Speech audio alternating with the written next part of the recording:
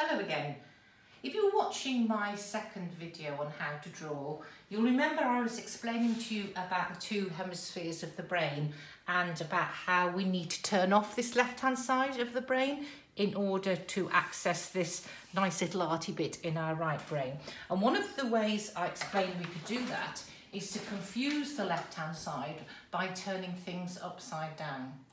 So we did a little bit of that in the first video when I got you to do your signature, and I'm just expanding that and making it just a little bit more complicated for you. So what I want you to do, I want you to find a line drawing. Now, you can find one of these, you find loads in children's colouring books, or if you haven't got a child's colouring book, then you just go on the internet.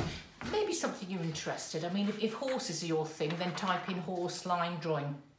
Let me just say at this point, it's fine to download things from the internet if you don't pass them off as your own. You can get around the copyright for educational purposes, but you mustn't then pretend that that drawing is yours, and that applies to photographs as well. But it's perfectly fine for training purposes to download a line drawing. So let's say horses are your thing.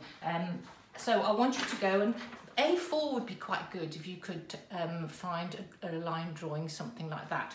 When you've done that, I want you to quite carefully draw a line around it. So let's go with Yoda here in the child's colouring book. So I've just measured off that and measured off that, and I want, it's quite important to have a fairly accurate box. So I would draw my box around Yoda, and the reason I'm drawing a box will become clear in a minute. So you've either got something like that, or you've got something like that where I've drawn this box around it. Then on a separate piece of paper, can you draw a box exactly the same size? So you've got something like that, and again with a ruler, and make sure it's exactly the same size. Now this is the important bit. What you absolutely have to do is you have to turn that upside down. Not you upside down, that upside down. I actually prefer to have a drawing on a drawing board. You see, it's just an old piece of ply. The reason I like that, I quite like to sit and draw like this. I find it far more relaxing than at a table. You know, you can put your feet up and you can draw. It's entirely up to you, whatever you feel you're the most comfortable. So there we are. Now, if you remember from my first video, I introduced you to pentimenti and I showed you how to hold a pencil. And I tried to get you into this frame of mind where you relax. Because by relaxing, we chip into that arty bit. So here's my drawing, it's upside down. Now, I'm just going to try and work on it all the way around. So there's a little bit of a line kind of thing that goes like that. That is not a hoof. Don't start naming things. If you name things, then the brain comes in and thinks, oh yeah, it's a horse, I can do horses. So it'll destabilise you, so don't name anything. But there's kind of something going on there. So that started me off up there. These pentimenti, look, lots of lines. It's very rough, and it'll probably come down something like that. Now I'm going to leave that for a moment, and I'm going to go to this shape here. There's something round about, I would say, and again, this may be in the wrong place, doesn't matter. It's something like that. And then it kind of sweeps around. That might be right, it might be wrong. And then I come down here. Now, what I want you to look at is here. Look here, can you see? No, not horse's head, it's not a horse's head.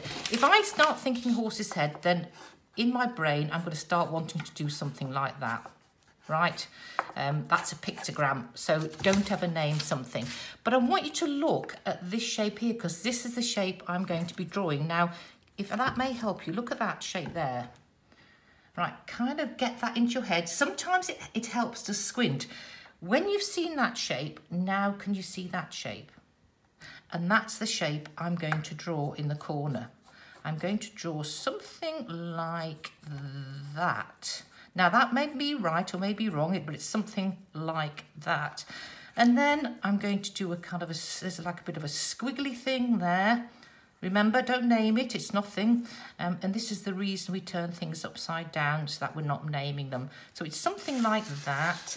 And then I might go back up here again, and I might... So all the time, what I'm doing, I'm blocking in. I'm kind of blocking in the whole picture. So something will probably be happening around there.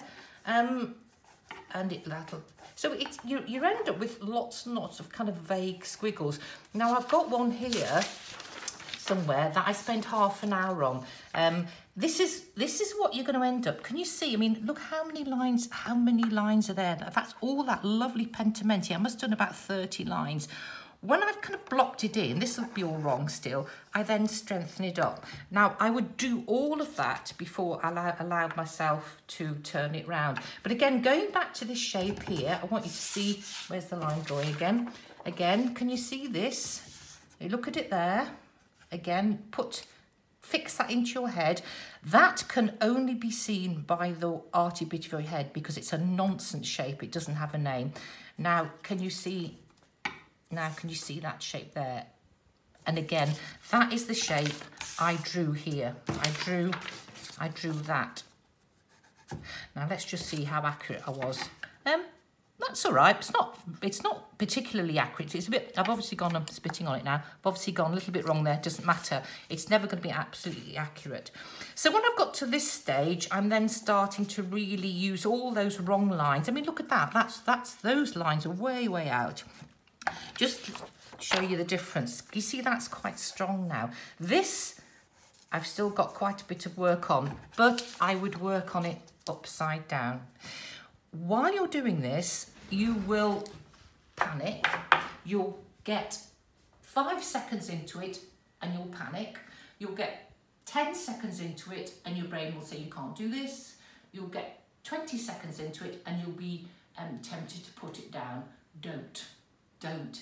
Just keep going. I promise you, after 10 minutes, 15 minutes, you will relax and you will be able to do this. Expect to spend about 30 or 40 minutes on that drawing. That's the speed at which you're doing. If it doesn't work, go and have a cup of tea and try it again, but it will work. Thank you for watching. Bye.